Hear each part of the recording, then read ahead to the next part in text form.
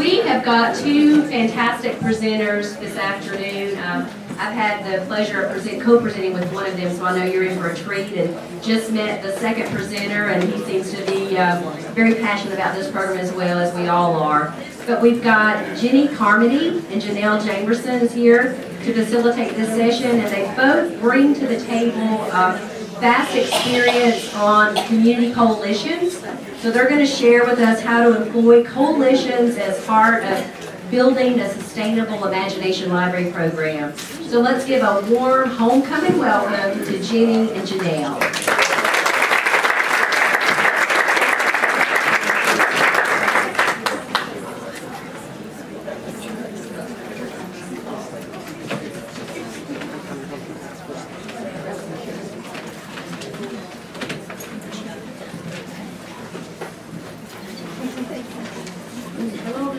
Good afternoon. Okay. So before I begin my presentation, I got to give a shout out to someone. Kim Kemp, who's going to kill me for doing this. Front row, beautiful blue t-shirt. I always refer to Kim as my right arm. Since my accident, Kim has been extraordinary. So Kim, I thank you. I just could not have done it. And when this happened, after Kim knew I was okay, the next thing on our mind was, we're getting you to Dollywood. So I would not be here without Kim, literally today. So thank you, Kim. Now I'd like to talk, and thank you for giving me this opportunity to talk about how we use Imagination Library to grow and sustain our coalition. So, a little background. From Syracuse, New York. We have made history in Syracuse as the global birthplace of the modern adult literacy movement. That means we had Laubach International, Literacy Volunteers America, founded in Syracuse, New York, later merged to become Pro-Literacy, this gigantic literacy organization worldwide. What is the ingredient missing? Connecting the dots. And that's what a coalition is all about. So, with the help and really the leadership and vision of the Central New York Community Foundation, our coalition was born. The Literacy Coalition of Onondaga County. We were founded in 2008. Our vision statement, as you see here, 100% literacy through 100% community engagement. Our mission statement, as that birthplace of the literacy movement, is to collectively build and support community initiatives that improve literacy levels across the lifespan in Onondaga County. Across the lifespan is that whole early childhood. Here, I talk with my hands and I can't do this. Early childhood, school age, workforce, adult education. It's all those components working together.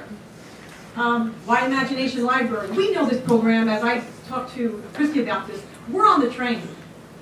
We are passionate about this program and believe that it not only provides our children this incredible foundation, but it aligns with our work with the Campaign for Grade Level Reading. What is the Campaign for Grade Level Reading, you might ask? This is a national movement founded by the Annie Casey Foundation. I believe there's 250 or maybe even 300 communities around the country that are part of the Campaign for Grade Level Reading. They focus on an important predictor of school success and high school graduation, which is grade level reading by the end of third grade. Third grade reading is that pivot between learning to read and reading to learn. We know that many of our children, especially our low-income children, are challenged. We have 89% of the children in the city of Syracuse are not reading at grade level in third grade. So this program has provided us a framework to strategically work with our community partners. And that work is in three areas. One is school readiness. We know too many children are not ready for school. Imagination Library, centerpiece of our school readiness strategy. But we also work on chronic absence issues. We know too many children are not attending school regularly. Also summer learning loss. We know too many children are losing academic gain over the summer, especially children in low-income areas.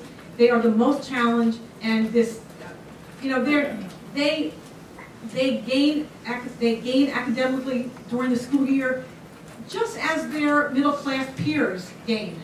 but the loss over the summer is just tremendous. So it's these three areas we work within and have been aligned with. So here's a quick snapshot of our efforts to date. We have now over 14,000 children enrolled, so they're receiving books once a month. Distributed, like 276,000. 150 community referral partners. Key piece. We could not do this alone. We enroll at community events. We enroll at different kind of sponsored events. But really the bread and butter of our efforts is our referral partners. Basically, a referral partner is anyone that we've identified that provides any support or services to families with children 0 to 5. We find anyone in that bracket, you're a referral partner. It can be a hospital, so you can have, big partners. It can be a church. Doesn't matter. If you're providing services with that target group, you're one of our partners. We have incredible partners. Our county is very much engaged. Our county Department of Family Services, county health department. Each of we have 3 birthing hospitals in our community. They're all enrolling too for us. But it's Head Start, it's Catholic Charities, it's United Way, it's Salvation Army. All those organizations together working towards our outcomes. And Family Literacy Program. I'll be talking about our programming a little bit later.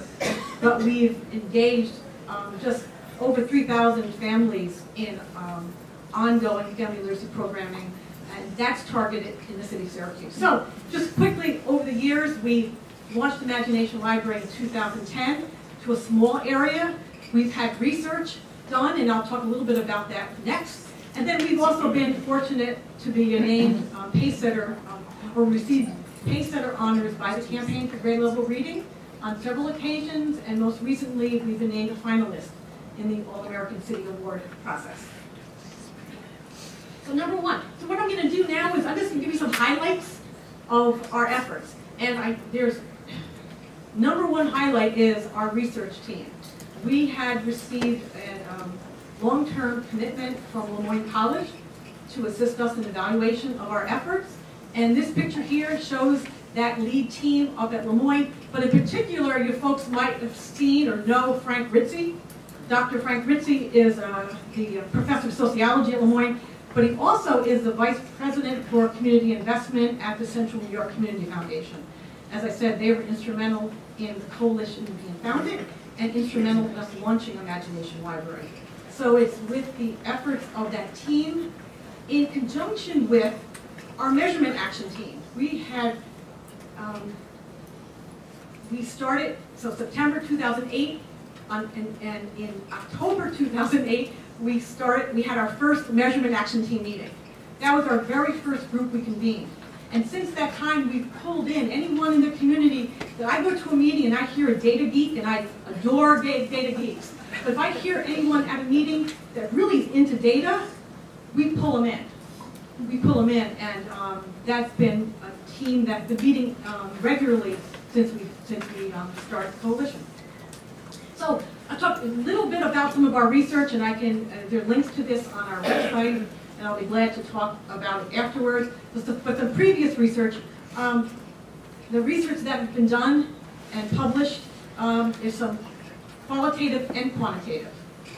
So the initial research, which was then published in Reading Psychology, is associating longer enrollment Imagination Library, associated with more child-directed reading and story discussions, and that was controlling for child's age, gender, income, and so on.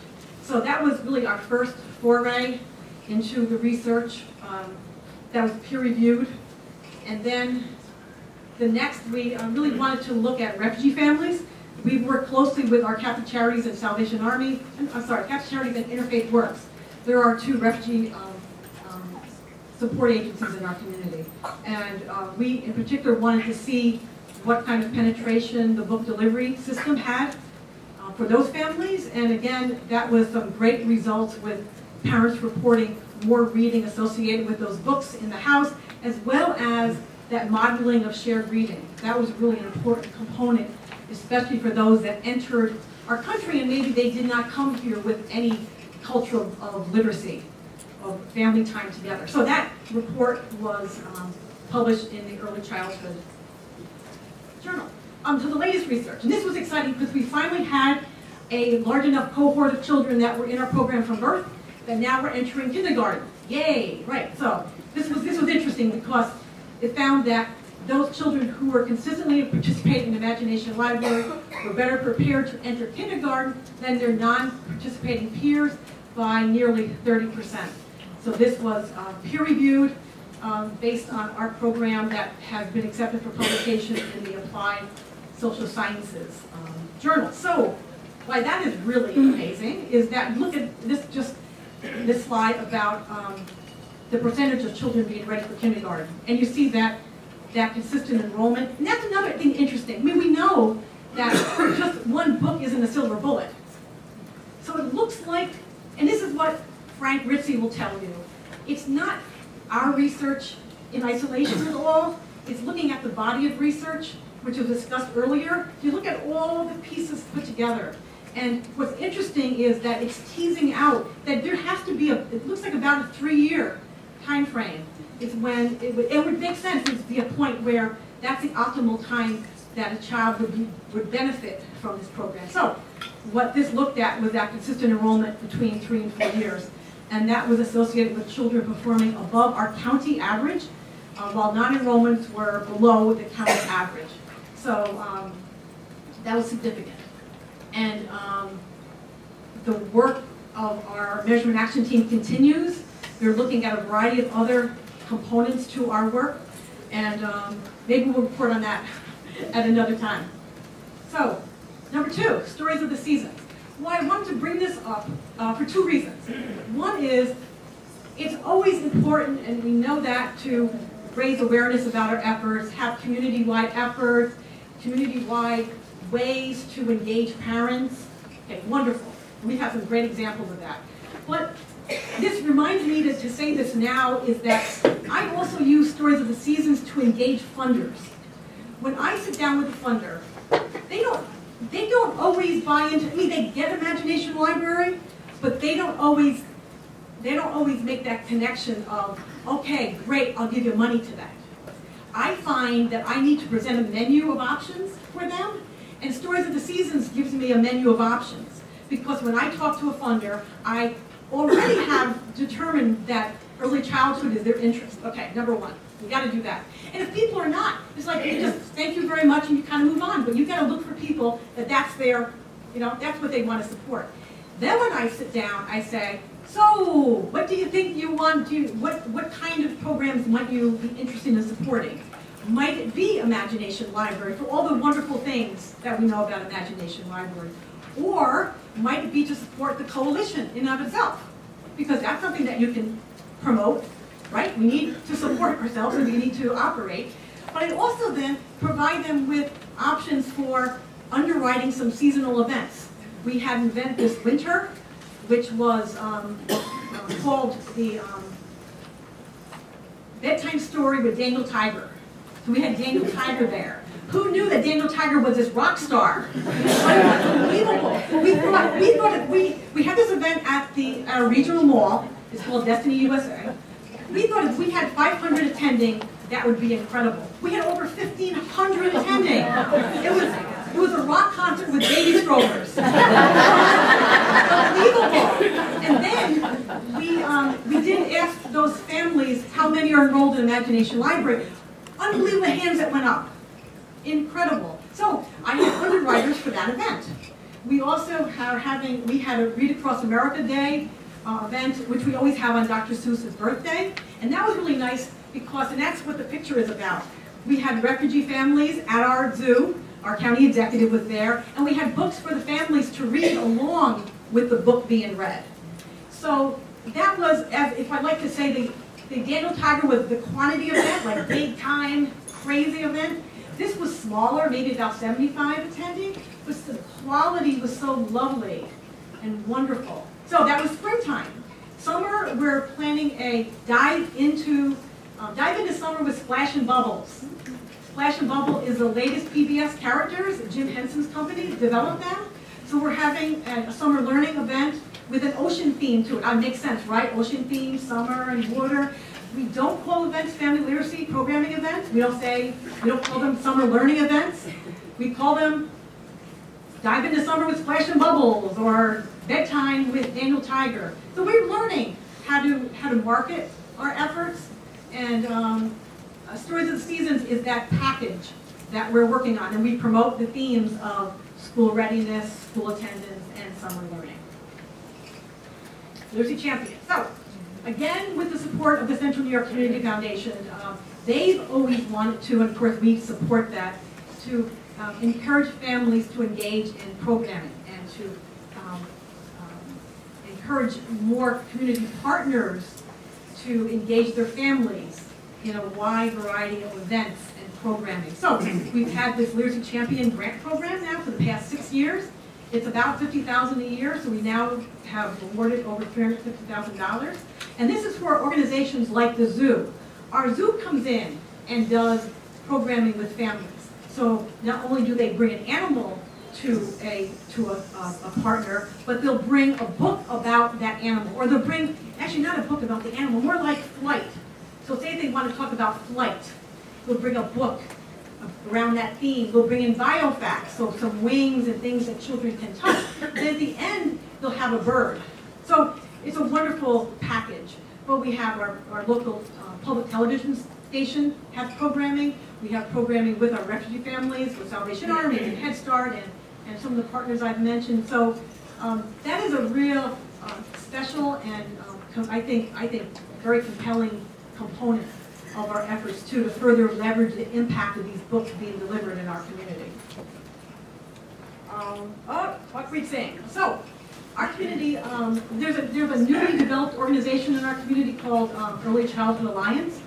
Early Childhood Alliance, I think what really brings to the table and really complements our efforts is that they're looking at health outcomes. We're all in with educational outcomes, but to have an organization, and they've really helped us broaden the partnerships countywide too, looking at developmentally, are children screened at birth? How are they progressing? What supports for pregnant parents? So there's so much that the Early Childhood Alliance is bringing to the table.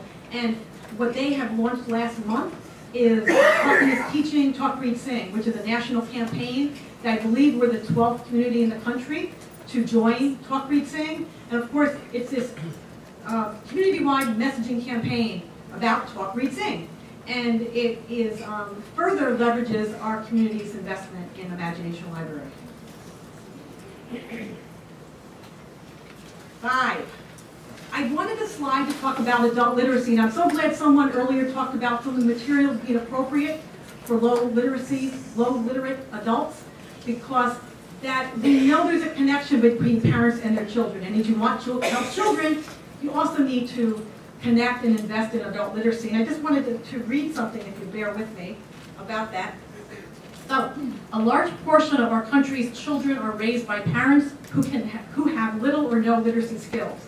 Low literacy can affect individuals and families in many ways, including living in poverty, struggling with health problems, facing financial distress, and technological isolation. One of the most worrisome results of low adult literacy, however, is its impact on future generations.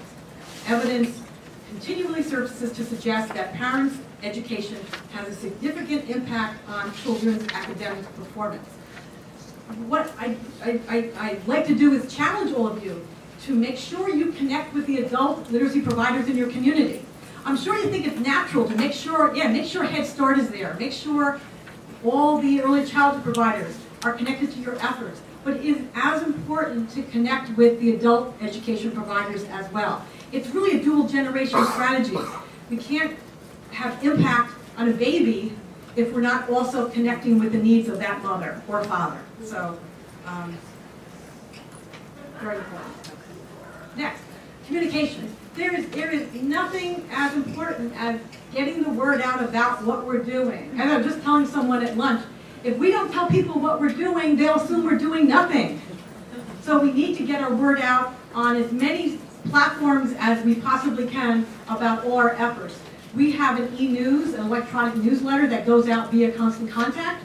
We have over 10,000 email contacts on that. So we not only send out an e-news, but I send out targeted messages that way too. We're on Facebook, Twitter, and we're just doing, always trying something else. The only way, I am so not an expert in all these things, but I jump into the deep end of the pool. I'm in. And always trying something new. Like I had seen somebody did a photo contest. Like, I can do a photo contest. How do you do that? So figured out how I did that. So I launched something just last week. I'll do a photo contest for summer learning. So it's for our Imagination Library families. I just wanted to send us photos of ways that you're interacting with children and books over the summer. And it's also a way I wanted to up really close to having 1,000 likes. So you can always like my website and go, then you get, I'm going to get over 1,000 for some reason. I really want to hit that. So I thought if I did this contest, part of the eligibility would be, okay, you got to be enrolled in Imagination Library, right? Check.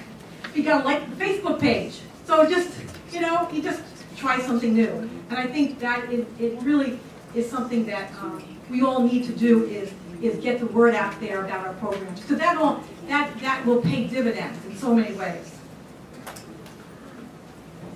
Challenge grant. Again, thank you, Central New York Community Foundation. We would not be able to operate without the long-term financial support of Central New York Community Foundation. For the 7th straight year, they have helped us reach, so they've issued a challenge grant every year of $50,000. We have to match that with another $50,000. As such, that's $100,000 in administrative operating monies, which is incredible. So it's a tribute certainly to the Community Foundation, but also to our community partners, because we need both in order to do that, and then we can operate. Finally, I want to talk a little bit about collective impact versus collaboration. So there's a growing body of research about the value of collective impact. And I have the chart that talks about the 5 conditions of collective impact. And we really endeavor to proceed and connect with all those different areas. Common agenda, shared measurement, mutually reinforcing activities, continuous communication, backbone support. We're the backbone organization. But I wanted to, again, bear with me because I wanted to read something. It's important to distinguish between collective impact and collaboration, because I know we are collaborating one way or another, but we really need to move to collective impact to make a difference in our community. So, just to show you some distinctions, programs versus outcomes. So rather than organizing around programs or initiatives, collective impact organizes stakeholders around shared outcomes, and the ones that can be reported regularly. 2, prove versus improve. Collaborators often use data to prove things. Collective impact is focused on using data to make improvements in real time. It is critical that players disaggregate data to look for trends, identify what works or doesn't for different neighborhoods, races, classes, cultures, and so on. 3, do more versus work better. Collaborators may be asked to take on additional tasks. Collective impact involves using data to help you improve your current work, leveraging existing assets, and building a culture of continual improvement. And then last, and number 4 here, is importing ideas versus engaging the community. Collaborators often introduce ideas from other communities. Collective impact involves identifying and advocating for what works in your community. Successful collective impact efforts engage community expertise and learn from it. So why does this all matter? Because our country is program rich and system poor, not coordinated, not targeted at getting individual children the resources they need to thrive. There's billions of dollars invested in K-12 education, which is still not resulting in consistently better results for our children. A collective impact, therefore, was born from the realization, like pigs, that it will take something different to achieve results at scale. Challenge to all of us. And then finally, I do want to give a nod to our county. Unfortunately, our county executive, Joni Mahoney, is not going to be able to join us tomorrow. Ann Rooney will be here in her place. Ann Rooney is our Deputy County Executive for Human Services, who is also extraordinary, so we'll have a great time with Ann tomorrow. But last week, the New York State Early Care and Learning Council had presented their 18th Annual Excellence in Leadership Award to County Executive Joni Mahoney for her significant contributions to New York's children. As I was telling someone just the other day about our county executive, she's the first person I've heard, this is when we launched the Imagination Library, the first person I heard that was talking about the connection between early childhood and economic development in the same conversation. And that's pretty extraordinary. She's been consistent in that regard over the years. So we thank her, we thank Ann, and before I end, I wanted, because I'm thanking everybody that comes from Syracuse, we have Rich Gazarowski and Justin Sales. You're also here from Syracuse, also part of the county government. It's all about connecting the dots, connecting our partners. We could not do this without our partners. We could not do this without having engaged partners at the table from day one. From day one, and your partners come and go too. You'll have new executive directors or new presidents of organizations, but there's a value to working as a community, and clearly a value to pursuing a collective impact strategy going forward. So with that, that's it.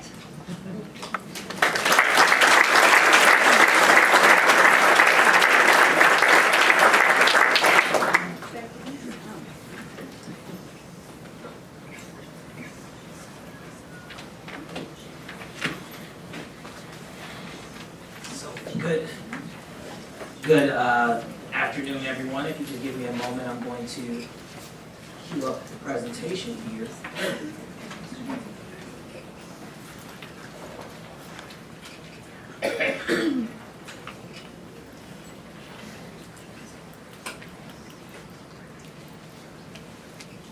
Great. Okay, so good afternoon, everyone. Yes, it is absolutely a great afternoon. Again, I am Janelle Jamerson, and I have the honor and privilege of serving as the Executive Director of the Flint and Genesee Literacy Network in Flint, Michigan. Can everyone hear me okay? Perfect. And so first I just want to start just with an ode to Jenny. I was sharing with her when she came in. We started our coalition in September of 2014.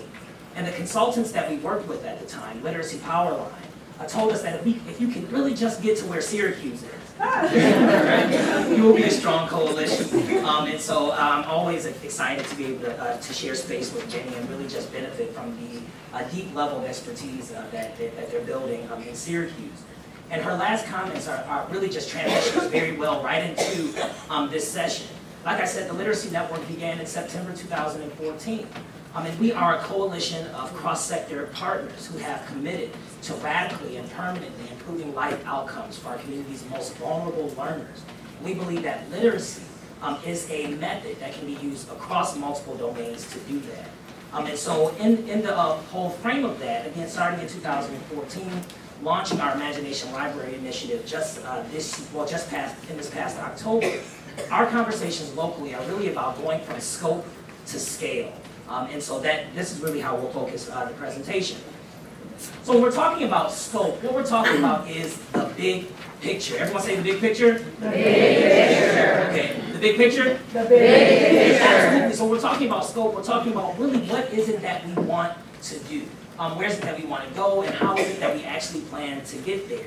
But in order to really understand scope, in our community, we really are married to the principle of falling in love with the problem, right? Falling in love with the problem. And a lot of times when we work, we'll acknowledge a problem, right? But we won't necessarily do the hard work of understanding what's happening in our community that's contributing to this problem, and what do we need to do as a community of partners to address it.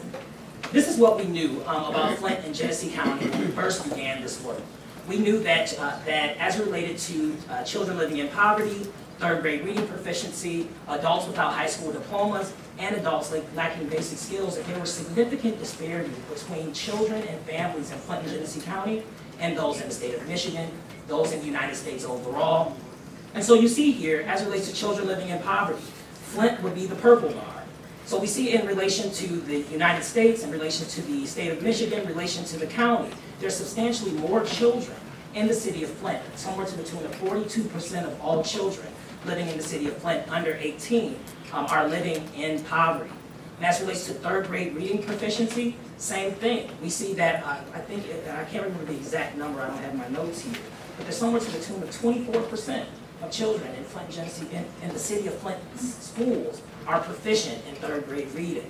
And then we have county data on adults without high school diplomas, about 10% in the county, and about 10% of adults lacking basic skills. Our work was originally incited by a 2013 report from the Corporation for a Skilled Workforce that told us that 51% of adults in our community will need improved basic skills to meet the demands of our current workforce. Why is this all important to the Imagination Library? When we're talking about children, I'm so glad that Jenny said this. When we talk about children, especially children in early childhood, there's no 3-year-old who wakes themselves up, bathes themselves, and walks themselves to Head Start, right? There's not a 3-year-old that you will meet who will do it, right? That 3-year-old is attached to a caring adult somewhere, be it a parent, a caregiver, a grandparent, a neighbor. And so when we see the disparities in adult gains, and we put those against the gains in children, we see that it might not necessarily be causational by looking at it, but it's a strong correlation. And so in our scope, again, understanding what's the big picture, we understood that if we were going to move forward and make a population level change for our community, that we had to focus on a 2-generational approach. So we push our community members in our conversations that we don't talk about parents without children. We don't talk about children without parents. And this really helped in developing the scope of our work. One of our major commitments is that we're building a system. I love what Jenny said, that education is program rich and system deficient, right? So we're building systems based on solutions, not programs. What our partners have come together in Clinton, Genesee County and said is that when children are born in our community, they should be supported by high quality early learning, that they should be enriched through book-rich environments, and that their parents should receive high quality parent education. That as early as preschool, that they are able to engage in high quality out-of-school time learning experiences, and when they start school, that they have the opportunity to be supported academically and socio-emotionally, and that those same supports continue throughout the life spectrum. On the adult end, focusing on soft skills for workforce engagement. And finally, that we're able to begin to start engaging with our young people as early as 8th grade on real hardline tasks on workforce training and engagement, focused on post-secondary readiness, access, and finally, success. So we have scope. Now let me just go back. You see the bolded areas here: quality early learning, book-rich environments, parent education, and out-of-school time learning. These are the 4 areas in our continuum of solutions that the Imagination Library touches daily, right? And so we have our scope now. And now our conversations are really about how do we move to scale. So scope again is big picture. Absolutely. Scope is the big picture. So scale is big enough to make a difference, right? And so a lot of times when we're talking about issues, a lot of times deeply rooted community issues, we can find solutions, but our solutions are not commensurate to the scale of the problem, right? We can find a solution, but our solutions are not commensurate to the scale of the problem. So once we've identified that we have a community issue, we have to really start thinking about how do we move this to actually impact at the scale that we need it to make. This pipeline was adapted from the Promise Neighborhoods developmental pathway for achieving community results. But I think that this pathway is really relevant as it relates to how our community's Imagination Library has grown. So we'll start really with stage 1, which is planning. And planning is a space where we rally stakeholders, where we build consensus and establish a common agenda. You heard that in the collective impact part. And then we pilot strategies. In early implementation, we began to implement collaborative strategies. We connected a cohort of children and families to needed services. We began to display performance data, and we also began as a group of partners to work to build clarity on the aspects of our solution. We're right now at the end of our early implementation work, and we're moving with a full focus now into full implementation. What that means is that 50% of the targeted children and families are connected to collaborative strategies. that partners are piloting individual strategies within their solution areas. We'll talk about that. And then performance data informs the solution refinement. Now we're looking at the outcomes of our work every single, at every reporting period, be it monthly, quarterly, or annually, and we're using that information to refine our work. Then we move to reaching scale, where we're touching at least 65% of our targeted children and families. Families are experiencing better results as a result of their connection, and we're using a data-driven improvement process to ensure effectiveness. And we know that we're able to sustain those results when our partners are then taking partner and collaborative solutions and integrating them into their regular practices and funding. When children and families are experiencing markedly better results, and we're still using that data-driven improvement process as a part of our community's culture. So that's kind of a high level of the developmental pathway. But the thing that I love about this is that the bar where it says results being achieved, right?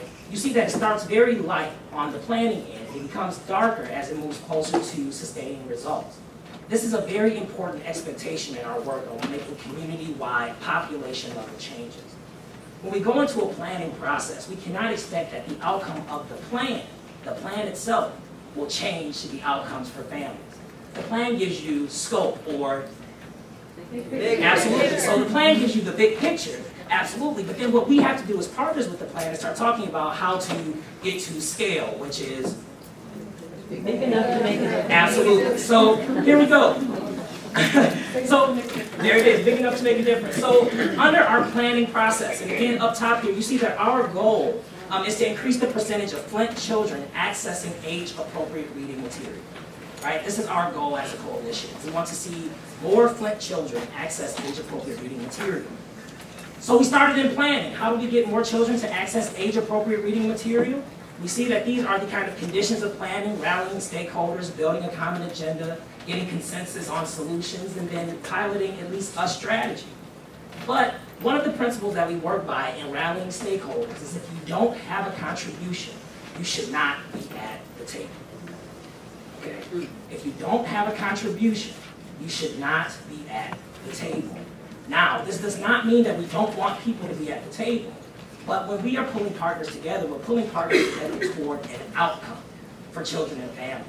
And so sometimes you'll see that partners will come to the table wanting to see how they fit, but it can sometimes pull your meetings down, right?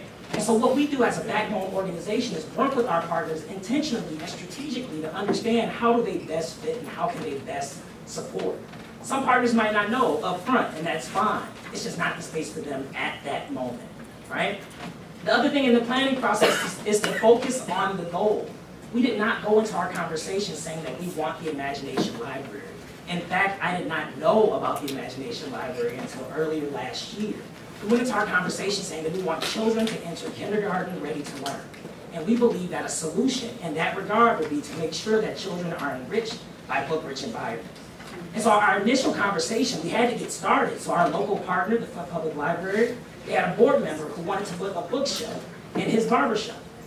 And the library mentioned that they were doing this at our planning meeting, and the group of partners decided to collectively support that, right? So they began talking about what can we know from this bookshelf being there. They created some performance measures, right? And we began working off of that one bookshelf. From 6 months of implementing that pilot, we began to move into early implementation. Again, we moved from these individual strategies being piloted to collaborative strategies being piloted based on available resources. Performance measures began being used to demonstrate outcomes. We began to connect more children and families to needed services. And we begin to make clarity about the scale for each solution in that area. So one of the first things that we recognized about those bookshelves being in the barbershop is that we were ignoring the child's first and most important teacher. Parents. Absolutely. So we knew that if our work was going to be able to be sustainable long term, we had to invest in the capacity of the parent. So we launched a collaborative initiative using the Every Child Ready to Read at Your Library curriculum. And so these were parent-caregiver workshops focused on children and their parents. It was collaborative between our county library, our city library, the local university, the county school district, and the city school district, all pulling their parents together. We added a librarian to the Barbershop Books initiative. So now there's a librarian who goes around to each one of those sites, updates the bookshelves, fills in books where they're missing, but then also makes sure that culturally appropriate material are located on those bookshelves depending on their locale. We also added 8 additional sites. And so we began looking at local data, seeing where there was high concentrations of poverty, seeing where there were regular places where families and our target populations regularly waited. We began building partnerships with the individuals who had a role to play in making a difference. Now remember, when we were here, we said if you don't have a contribution, you shouldn't be in the room. In a planning process, a barber might not have seen their space in the room. Would you agree? We say, community, we want children to enter kindergarten ready. Usually the barbers aren't the ones who raise their hands and say, we're the ones who have a role to play in making a difference. But as we began building clarity around the components of our work, it became very, very clear that our barbers and other people who manage regular waiting spaces were partners who had a very, very strong role to play in making a difference. So we expanded to 8 sites, to 8 additional sites. We began to implement site-wide performance data, focused mostly on how much and how well information. So looking at the quantity of our efforts and the quality of our efforts. Right? And then lastly, our partners agreed that our response was not big enough to make a difference. Even with 8 bookshelves in barbershops across the community, even with these random workshops going on across the community is great. We're seeing improved results in behavior and attitude and circumstance and knowledge in a small group of maybe 50 families. We're talking about 9,500 children in our community between the ages of 0 and 5. 50 is a drop in the bucket, right? And so when our conversation is focused on, yes, we understand the problem, but now we have to make our solution big enough to make a difference. We looked at a number of different things, a number of different opportunities, but the Imagination Library for us was a platform and infrastructure that we could build around as a community. The thing I love about collective impact is exactly what Jenny said. That when people are collaborating, you look outside, you try to pull things in. But when you're really focused on improving life outcomes for the children and families in your individual community, only you in your community knows it well enough to create a response that's actually big enough to make a difference. So we knew that with the Dolly Parton Imagination Library, we would be able to get books to children in our community. Right? And we know that by merely accessing the book, it's a change in circumstance. But our conversation and looking at our people better off, we look at, and the acronym is BACS, B-A-C-K-S. We look at changes in behavior, changes in attitude, change in circumstance, change in knowledge, change in skills, right? So we knew that the book going out and getting into the home is a change in circumstance, right? So just by way of the child receiving the book, it's a better off opportunity. But how do we really get to the change in knowledge, the change in behavior, and the change in skill? And that's really where we focus the Flint Kids Read initiative. So this group of partners have been collaborating since we put the first bookshelf in barbershops. And so when those partners came together on how do we scale, we called our community foundation. We said, you have a role in our community as a convener, right? And we need you to pull partners together who have a role to play in making a difference. From this list of partners here, the Community Foundation, the Foundation for Flint, the Literacy Network, Flint Community Schools, Hurley Hospital, Michigan State University, University of Michigan. You never get Michigan State University and the University of Michigan. Okay? But Michigan State University, University of Michigan, Flint, United Way of Genesee County, we pulled these partners together. Okay? And these partners collectively decided that the Flint Public Library should be the local champion. This is the power of collective impact. We were asking our community foundation for funding to serve 65% of all children 1 to 5 in Flint, Genesee County, right? These are not small dollars that will be being raised for the local champion. But these partners, based off of the structure of the program, were able to say that the Flint Public Library, even though they all could have managed the program, will be the strongest to manage the Imagination Library. But then our conversations went further. If the book goes out, is it big enough to make a difference? No. So what are we going to do as a set of local partners to make sure that we can get to that change in behavior, change in attitude, change in knowledge, change in skills? And we created Flint Kids Read. And Flint Kids Read is it's a community-based initiative really managed by the local intermediate school district. But it does these things. It integrates the Imagination Library resources into the Head Start Family Engagement Framework. So now through all early Head Starts and Head Start, we're now creating local resources that mirror the Dolly Parton Imagination Library books that creates this consistent culture across those who are enrolled in early learning. Through the Flint Kids Read Initiative, we'll be implementing community-based literacy activities targeting families in public and low-income housing. When we talk about disparities amongst people, we always say that those who are from low-income families are the hardest to reach. I always struggle with this, right? The low-income families are hardest to reach. Because low-income families have low-income housing developments, right? Low-income communities. I mean, it's so clear where they are, it's hard to reach because our arms either aren't long enough or they're not in the space, right? And so for us with Flint Kids Read, we want our partners to intentionally target families that are in public and low-income housing. So we're talking about that 50% of targeted families. We will know that we're at scale when 50%, we're reaching scale, when 50% of all families in public and low-income housing are enrolled in the Imagination Library and are benefiting from Flint Kids Read resources, right? The Flint Kids Read Initiative supports the ongoing enrollment and partner technical assistance through a Flint Kids Read coordinator. The Flint Kids Read coordinator is housed in the Department of Early Learning at the Genesee Intermediate School District, but they also work with a set of literacy coaches. So these coaches will be doing enrollment with families at hospitals, so they'll, as part of a newborn baby bundle. They'll also be doing technical assistance for our partners who need the capacity built to support parents. Again, there are a lot of people who work with children, and usually the work with parents is holding a parent night or sending out a flyer. There's a new capacity build when you're looking to create the space for the parent to actually be the first and most important teacher, and that's what those literacy coaches are for. And then finally, Flint Kids Read helps us to spread best and next practices. Like Jenny said, collective impact, well, collaboration, it's easy to spread best practice. And best practice is a good thing that happened in the community and they were smart enough to put it out to everyone else, right? And we all looked at it, it was peer reviewed, and we thought it would be successful and it's a best practice. But where do those best practices come from? Generally, it's something that emerged from a community who was working hard on an issue. So in Syracuse, they said, we need to look at what's the right time to get someone in this program in order for it to be effective. And when they found that out, they pushed it out to everyone.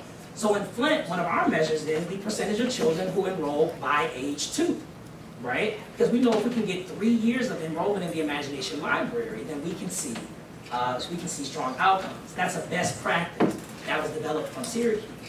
What we want to be able to do through Flint Kids Reads as well is validate local practices or emerging practices and then share those as well. You have the opportunity to hear from Dr. Chad Waldron, and I don't see him in the room, but you'll hear from Dr. Chad Waldron on tomorrow, and he is recently new to the University of Michigan Flint. But he's leading our data conversation on really what are the emerging practices in engaging families around 2-generational efforts using the Imagination Library.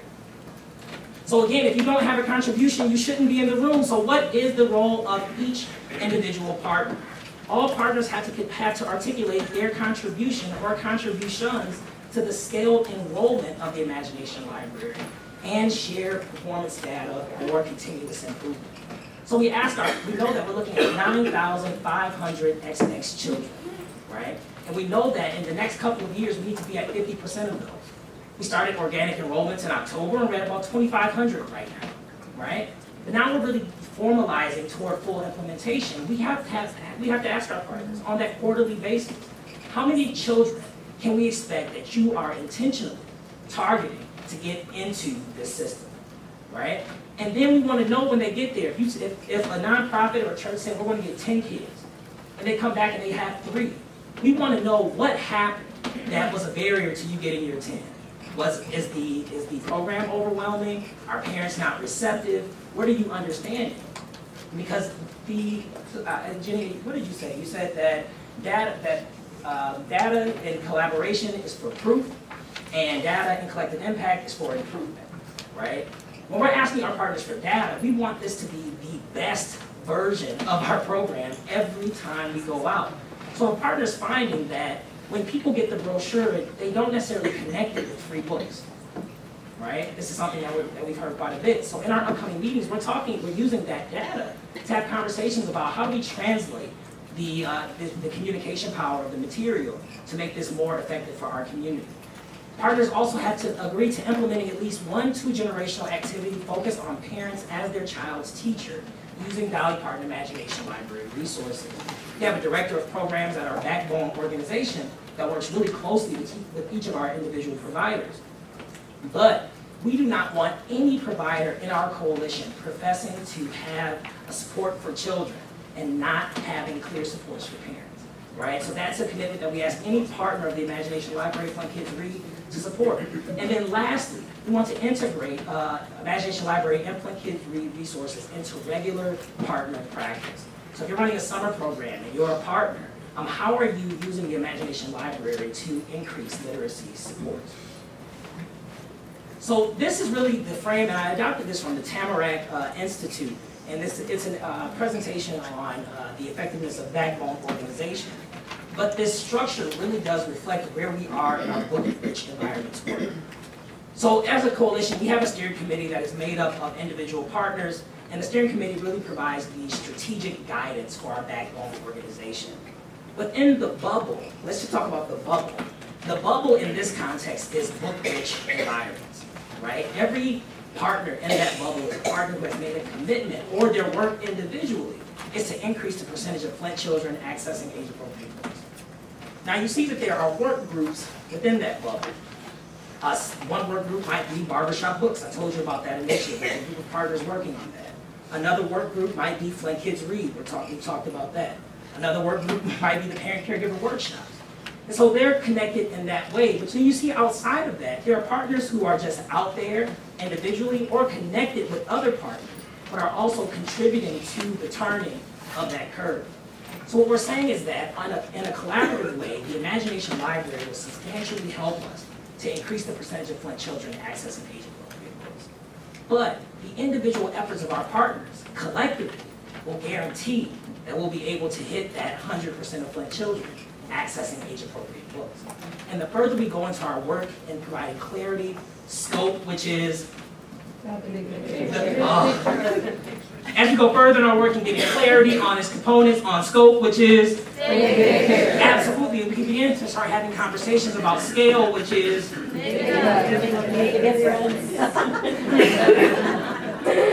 when we really get clarity around our work, we're able to really start defining what the big picture is, and see that we want all of our children to be supported through book-rich environments. We believe that if they get that with high-quality parent education and quality early learning, that they're likely to enter kindergarten ready. So now we have the scope, but now we know scale. We're talking about 9,500 XX kids, and we need to get there through the collective commitment of everyone. When you hear a community say that they have 13,000, 14,000 people enrolled in the initiative, it's not the local champion that has enrolled thousands of people, but it's really looking at this space, your ecosystem of community partners, and really finding out who are those who have a role to play in making a difference, and getting them to the task of making a difference. Again, the Literacy Network, we're the backbone organization for the initiative, and you can find more about Flint Kids Read at fpl.info/imagination. So thank you all so much, and I'm really excited to open the floor for questions.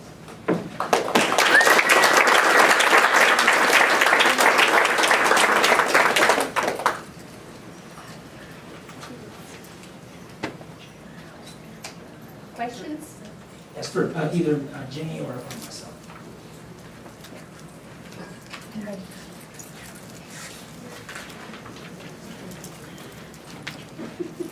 Well, I have two questions for Jenny. When you're talking about using popular Can you kids, want us to stand up here? Right, just so you can, everyone can see us?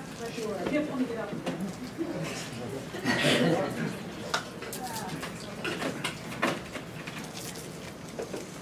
Okay. when you were talking about using popular kids shows as the Yes. center, are there copyright issues? Are you getting permission from people in order to hold these events? Oh, absolutely. We have to, well, we get, because we partner closely with our public television stations, they help us with those connections, but there's a cost to that. That's why I need sponsors to underwrite. So when we bring Daniel Tiger, we had to pay for Daniel Tiger. And we bring staff to Bubbles, we have to pay for all that. So that's why that becomes a great opportunity for a sponsor to underwrite the cost of that. Okay, thank you.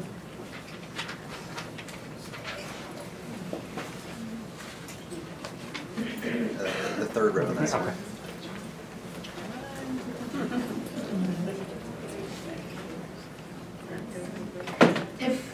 If as an affiliate site, we're interested in forming a new partnership, what are if you had to distill your process down to 3 steps, what 3 steps would you take, or first 3 steps to build a partnership?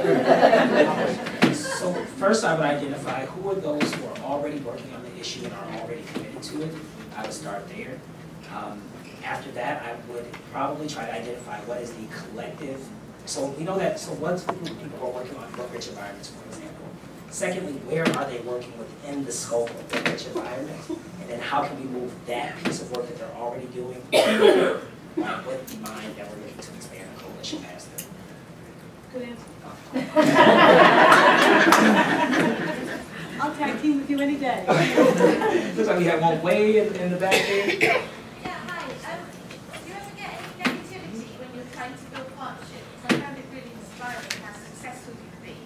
But I'm a new regional director in the UK, and one thing I've come across trying to build partnerships is negativity from people saying, well, hang on, how do you know the children read the books? And things like that. So what are your strategies for overcoming negativity? Let me do that. It's actually, to be honest with you, there have been some friction. I think in the beginning too, I think that when folks, not everyone embraced the idea of coalition. I think a gut reaction can be, oh great, another organization to take resources away from me. Thank you. And what a great help you're going to be today. But I think in time that, and certainly my background is I've been in political circles actually most of my life. So I bring to it a different perspective, and I've always felt that our work lifts all boats. But I have to show people that. So over the years, I believe that people have come to trust our efforts. They've become to realize that we're all in this together, and that them working together benefits their organization as much as it benefits our organization. Just another thing that just a question that I keep in my pocket all the time is just, if we do nothing, is it okay? Yeah. Right? Yeah. And really putting people in position to answer that question. So if they're pushing you to, we call this work avoidance behavior. Right? So they say, well, if we get the book out, how do we know they're going to read it? It's like, okay, you don't even want to get the book out, right? And that's fine. But if we do nothing, is it okay? When you ask people that question, they have to answer it, right? And the answer is no. It's always no. And so what do we propose to do? So what we say in our community all the time is that we're building our muscle. Right now, we're working on the lowest impact measures that we'll probably ever work on in the history of our coalition. How many kids are getting books? What we really want to know is how many kids are being read 2, 3, or more times per week by a caring adult, right? We want to know that, but we know that by getting 100% of our kids getting books, we'll have now a platform to begin, or an entree into those deeper measures. And so if they're saying, how do we know the kids are reading the book? Ask, hey, listen, great question. How will we know the kids are reading the book? Come to the meeting. That's what we're planning about, right? Yes. I feel like that question has deeper levels, and so we should spend more time on it, because it comes back to this morning of many of us here are trying to raise funds. We are not maybe building coalitions around the entire topic, which I love. We have some smaller organizations that we are part of, like we're part of the coalition that you are. But we have to raise funds, and that question of how do you know the kids are reading comes up all the time. And you made a point of 43% of adults who have literacy problems live in poverty. So people who are funding us do want the answer to that question. How do you know they're reading? And then it goes over to the bilingual population. How do you know, like, what are they doing with the books? I mean, I approach it always with, it does not take an understanding of the language to read a child's book. You know, the pictures have context, you can tell a story, you can interact over a book without the language. But I do wonder, is there a really good answer out there about people who have low literacy skills effectively using these resources, because donors do want to know. And our anecdotal evidence is, yes, they do. I am not posing this as a question, but there maybe is a more educated answer that I'm looking for. So we utilize the results-based accountability methodology in all of our measurement. So you heard me reference this slightly, that we talked about how much and how well measures, which are really related to our efforts, quantity and quality. But better off is really trying to push our partners. And so when people say, are people reading the books, what they're really asking is, are people really being impacted positively as a result of the program? And that can be demonstrated in a lot of different ways other than the person reading the book. And so we look at, again, the change in behavior, right? The change in attitude, the change in knowledge, the change in circumstance, and the change in skills, right? So while we want to know eventually how many people are reading the books, right, or how many people are entering kindergarten ready as a result of the book, that's what a lot of donors want to know, right? So what we say is that we're working toward kindergarten readiness, but right now what we know is that more families are engaging with their children through our Barbershop Books sites, right?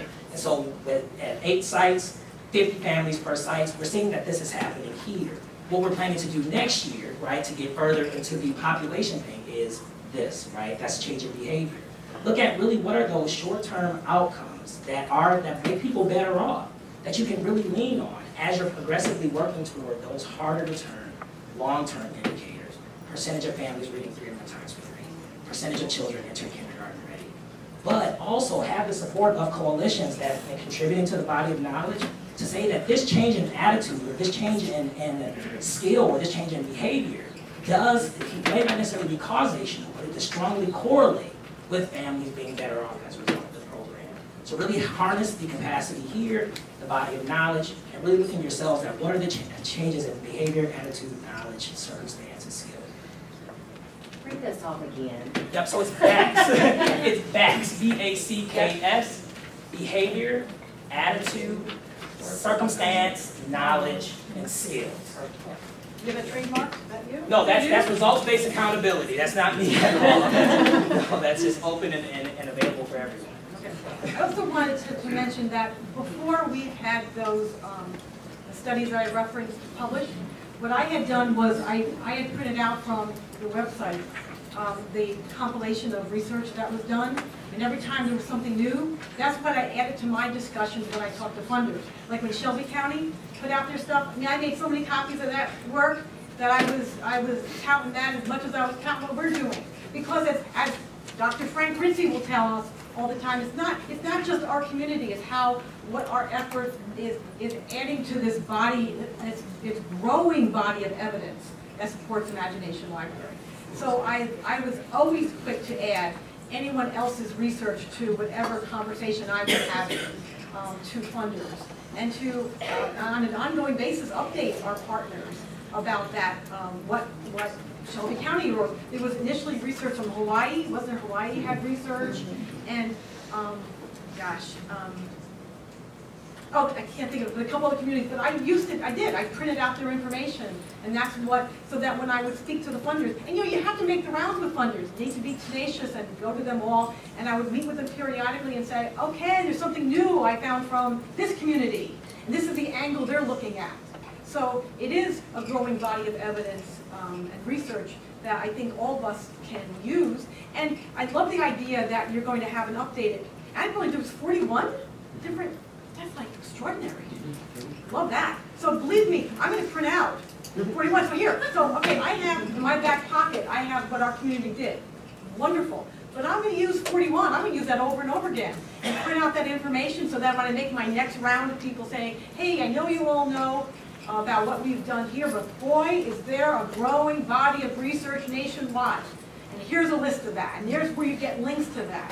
So we again, I guess it's as I just mentioned, we float it all floats all of our boats by this growing knowledge, and I just love the idea that you're going to have that available for the community too. Indeed, and just to reinforce what Jenny's saying, and perhaps answer your question in a different way, is there's the research that exists. Dr. Ritchie has done some of the more rigorous research. Something that you'll always get. This is what we touched on earlier. You'll always get, yeah, but what about our kids? There's some simple things that you can do in your community. If you want to know if the parents are enjoying the program, reading more to their kids as a result, how many times are they reading per week, so ask them. right? It's a very simple thing that you can do. It's not a sophisticated piece of research, but you can always reach out to the parents with a very simple questionnaire. Ask them, are you reading more to your child as a result of imagination library? Is your child going and getting books and bringing them to you and asking to be read to you? Do they sit down with books themselves and spend time? Ask them, and then you'll have some information on your kids to go along with some of the more rigorous studies that have already been done. And then also, And if the kids, if all that's happening, to answer the question is, how is it not because parents aren't reading books to their kids? and then also, Jeff, you know what we're doing too? We're also now, it's an informal way, but we're surveying our referral partners too. So Kim calls the referral partners twice a year now and talks to them about, well, one is to touch and base with them to see if they need more materials, because people change, people retire, so you gotta make sure you get a valid contact. But then talk to them about the program, talk to them about the impact of the program. So we need to keep in touch with those partners to keep them engaged and survey them too. So it's an ongoing process.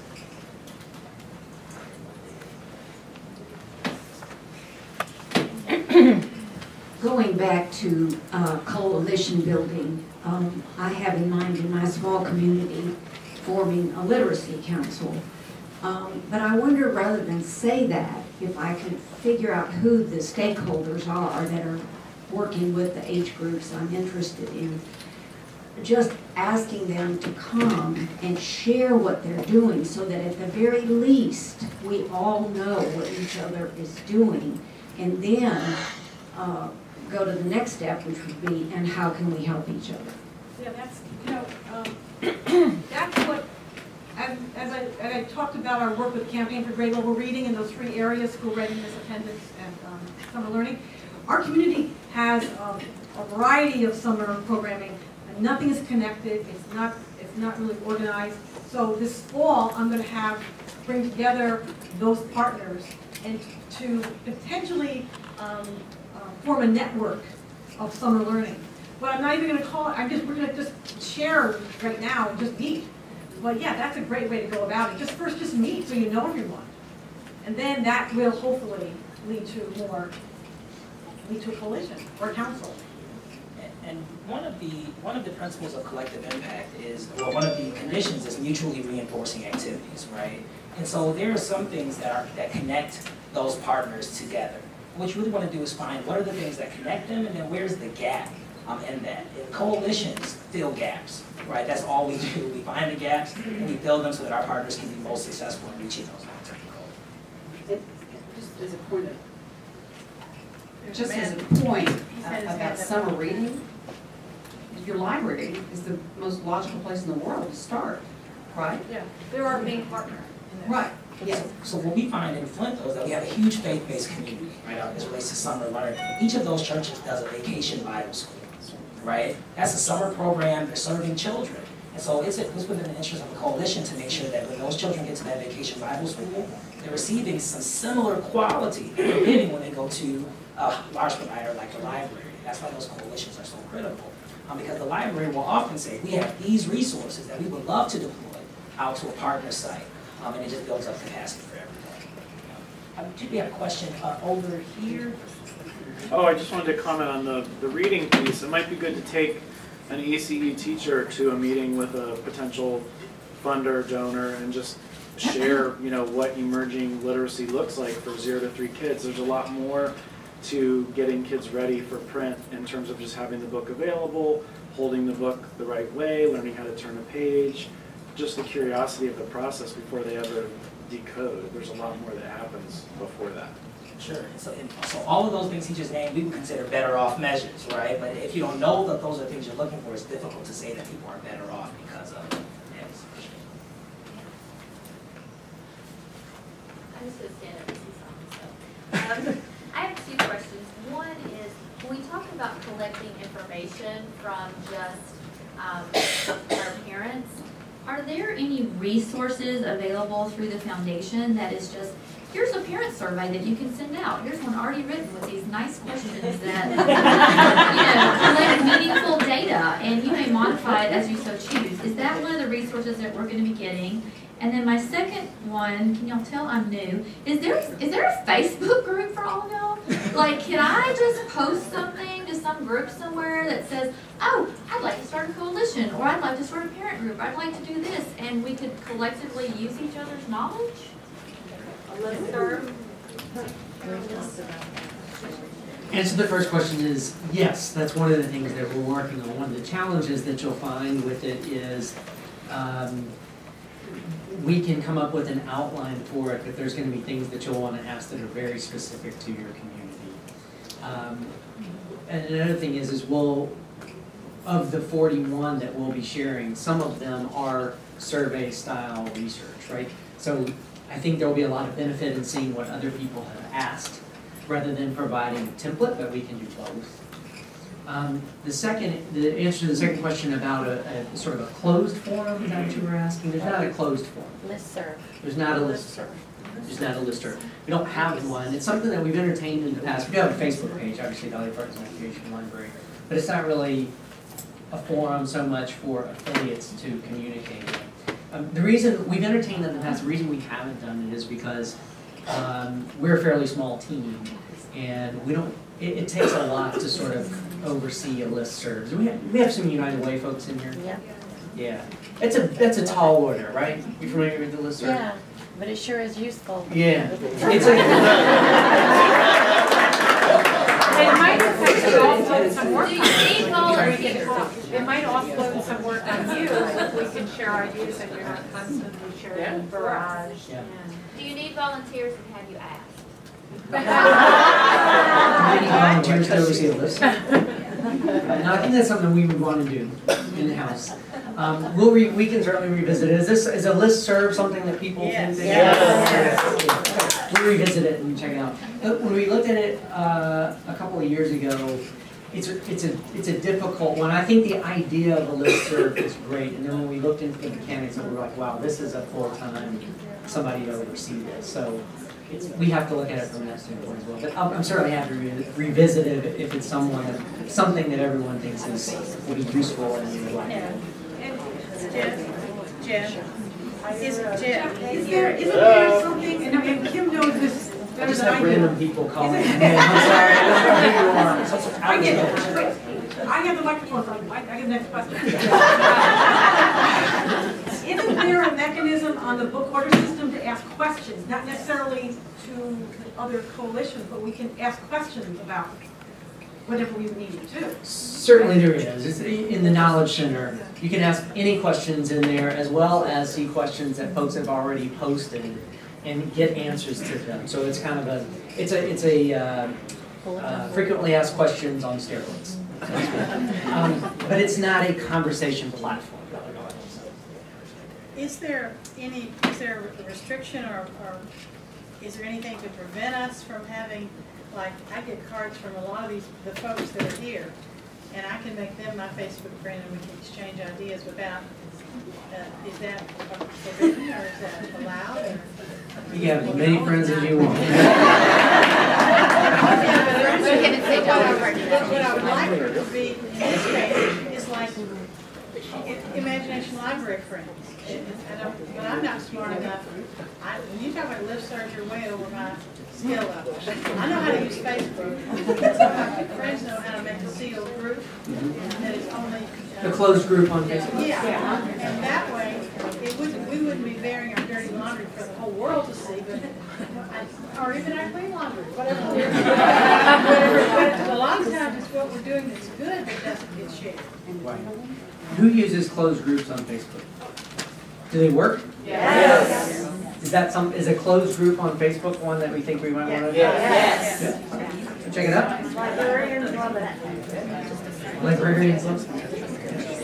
Do you guys use any how do you communicate with your coalition? Do you use anything like you guys in closed group on Facebook to communicate with your coalitions? So we use Constant Contact as a way to communicate broadly. We do have closed groups within. Hang on, guys. Hey, excuse me. Hang on. We do have a closed group within our family literacy strategy where people share out information. Closed group on Facebook? On Facebook, yeah. Where people are sharing out, but we literally just started that maybe a few months ago. So I really don't know how effective it's been yet. but we're exploring the platform. Along those same lines, right now, I don't think there's a resource library for us, and there's going to be some things put up on the book order system, but can we do a Google Drive where we could put in our surveys and the link could be part of this closed group so only we have access to it, but then we could share, you know, surveys and other presentations that work. Is that a possibility? Yeah, and in that knowledge base that I mentioned, it's, I think we call it Support Central. It has a lot of things in there posted. Have you been there? But that's you guys pushing it out, not us putting in this That's work correct. well. I don't use closed groups on Facebook. Can you post things in there like that? Yeah, if you're a member. You can post a PDF, for example? Yep. Can you post it? A link. You post a link? Christy is our regional director, and anytime I have one of these questions, I email Christy and she sends me all this information. So as long, if you access your regional director, I know if they have it, I'll give it to you as well. But that's different, it's where people have, I get that, but Talk about the full immediately and they have it. Any other questions for either Jenny or myself?